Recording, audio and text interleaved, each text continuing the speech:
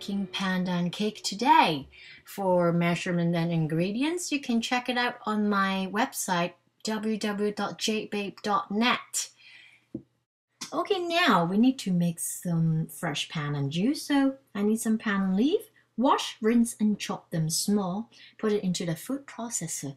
If you don't have one, you can use a blender or any other method that it can help you to extract the juice out of it. Anyway, now I need to put 2 tablespoons of water into the pandan leaf. Because the pandan leaf itself is actually quite dry, it doesn't really give you much water, much juice, I say. So I need to add some water in it. Anyway, later we only need 2 tablespoons of the pandan juice. So even if you get more, you have to discard it. We only need 2 tablespoons. Otherwise, later the cake will be too wet and it's not going to be nice. Also, where can we get the pandan leaf? You can get it at any Asian shop, like the Indonesian shop or the Thai shop. They will have it there, okay? And we need about 10 to 12 leaves to make the juice. Okay, now it's ready. We need to get some juice out of it. I use a fish bag and I put it over a little bowl so that it can help me to hold the leaf. Simply just put everything in it and then squeeze it hard to get the juice out. Okay, so just squeeze as hard as you can to get the juice out. Alright, so what we need for making the cake, we need some olive oil, fresh pandan juice we just made, and some coconut milk. I choose a really thick one because I don't want watery batter, and some castor sugar, and we need some pandan extract as well, but just a little bit, okay? Some cake flour. We must use cake flour because we want it really soft, and some egg yolks. This is for the egg yolks part. And we need to do the egg white part later, which is egg whites, cream of tartar, and some castor sugar. We will do it in 2 parts, okay? First, we start with the egg yolk part. Okay, let's start with beating the egg yolks a little bit first. And then I'm going to add in the castor sugar. Remember, this recipe is calling for a castor sugar, okay? Don't use granulated sugar because the castor sugar can be incorporated much easier. And yeah, we want everything smooth.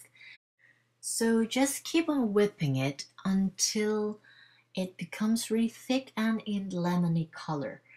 So after you add in the sugar here, just whip it until it becomes really thick. So now, this is the consistency that I'm looking for. Look, it's very thick and is in lemony color, and it's kind of drizzled back when you lift it up. Now I'm going to add in the fresh pandan juice, the coconut milk. Remember to use a really thick one because we don't want watery batter, and the pandan juice, please don't use any more than 2 tablespoons. These are very important, okay? Unless you want a wet cake. And I'm going to add a little bit of the pandan extract because I want to give a little bit of color. This one has a bit of the green food coloring, and I want a little extra of the pandan smell. So I add a little bit in it, okay, and mix it well. You see the color becomes a little more green already, and it's going to look beautiful. Maybe you want to ask, can I omit the fresh pandan juice? Yes, you can, but I can tell you it will taste very different because I tried once that without the fresh pandan juice, it is so different and you won't appreciate it. It just tastes so fake and it's not very nice.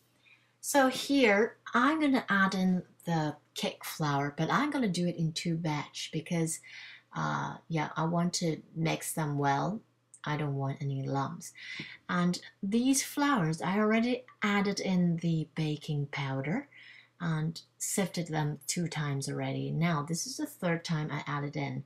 Please do not be lazy. You need to sift your flour for the sponge cakes. Okay, the reason why I need to do it in two batches because I have to make sure that they incorporate really well because I don't want any lumps because if your batter has lumps, basically you can taste it later and it's not very nice. So do it two times. After I fold in the flour, I will use the whisk to whisk them until they are really combined. But remember, do not overmix it all also. Just mix them combined and make sure it has no lumps. And then I'm going to add in the olive oil. After it's all mixed, I am going to kind of, yeah, stir in the olive oil. You don't have to mix it too much, just make sure that it is in there.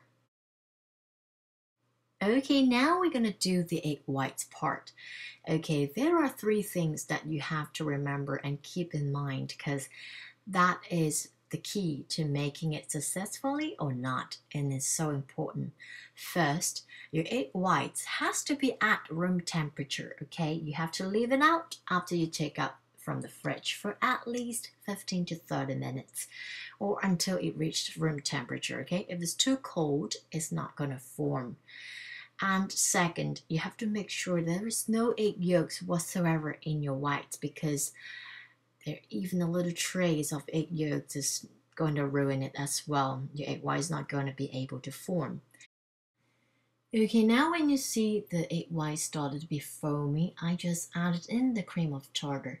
You can omit it if you don't have cream of tartar, but you have to make sure that you do the egg white part as very well. Okay, three, what you need to pay attention to is that you have to make sure your bowl and your whisk has no grease whatsoever. A little trace of grease is not going to form either. Now I'm going to start to add in the sugar. Please do it in a few times because if you add it all at once, it's not going to make it incorporate well enough, okay? You're going to taste the sugar. So have to do it a few times. You have to be patient, okay? The egg white part is basically one of the key of making this cake successfully or not. Okay, now the egg white has formed meringue, and at this stage, it is about 80-90% ready. Then I will take off the whisk and do it by hand, because with the meringue, you can easily over whip it or under mix it. I don't want to over mix it or under mix it whatsoever, so I will do it by hand because I can feel it and see it without the speed. All right. So yeah, when you feel that, oh, okay, now this is a little too soft, but it's almost there, then I will add a few more whisk until it reach the consistency that I want.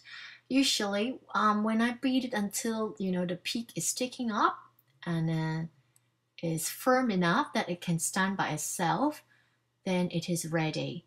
But yeah, doing it by hand at last is really good. See now, this is perfect. See, when I turn it upside down, it won't fall down and the peak stayed up, but it doesn't get hardened. It is not lumpy because when you overmix it, it becomes lumpy. Okay, now both mixtures are ready. What we need to do is to combine them. I need to take 1/3 of the egg white mixture and fold it in. Remember, it's to fold it in. You see my movement that I scrape the side and kind of come back up from the middle. That's called folding. You need to know this technique when you're making sponge cakes. Anyway, keep on folding and try not to deflate all the air. We are trying to make so much air with the egg white, so we don't want to deflate it, okay? Yeah, I'm just after you fold in the first 1/3 part of the egg white, then just fold in the rest of the remainings, and then we can pour it into the pan. Okay, now my batter is mixed. Now it's ready to be poured into the baking pan. Remember, we need to use this kind of baking pan with the hole in the middle of the pan. that's how we make it. And remember, please do not grease your pan. We don't need any grease or oil in it, okay? Just yeah, pour it in there. Okay, now we're at the final step. Remember to do these two things. It's very crucial whether your cake will look good or not. First, I need to use this kind of flat knife spatula, or you can use knife to cut out the excessive air pockets. So make sure you run through it like me a few times, and then I'm gonna tap on my countertop for about 10 times hard. Tap it hard to release the excessive bubbles. We don't want our cakes to end up having a lot of holes inside, so you have to do these two steps. And then it's pretty much it. Put it into your preheated oven at 170 degrees Celsius for the first 15 minutes, and then turn it down to 150 degrees for another 25 minutes. So total time of 40 minutes. And then I usually turn it off and let it sit in my oven for another 5 minutes. Then I'll take it out and let it cool down completely. So now my cake is completely cool. Remember, when you take out the cake from the oven, you have to turn it upside down. Otherwise, your cake is going to shrink, and that is going to just not going to be so nice. So remember to turn it around. So now we need to cut the cake out. It does take some techniques and practice. Just to remember that you need to be confident when you're cutting it. Don't be afraid, okay? It takes a couple of times of practice. Now in the middle, I just cut it along the side, but the side part, the edge, is the most crucial part. When I find the very edge part, I will stick to it, and then I will cut it along it with pressure and confidence. Do not do the jigsaw movement. If you do the jigsaw movement, you're going to cut out some piece of cake, and then it's going to create some hole on the cake, and it's not going to look so nice. So once we're done with the side, take out the cake, and then we need to do the bottom. Actually, the bottom is going to be our top of the cake, so you got to be careful as well. Yeah, just take practice again. Remember, find the edge and cut it with pressure and confidence.